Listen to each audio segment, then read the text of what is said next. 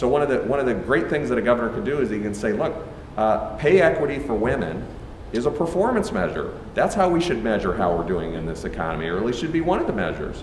But you don't get there if you don't measure it. There's an old saying in government that that unless something is measured, it doesn't count. Well, the issues we're talking about should count, and they need to be measured.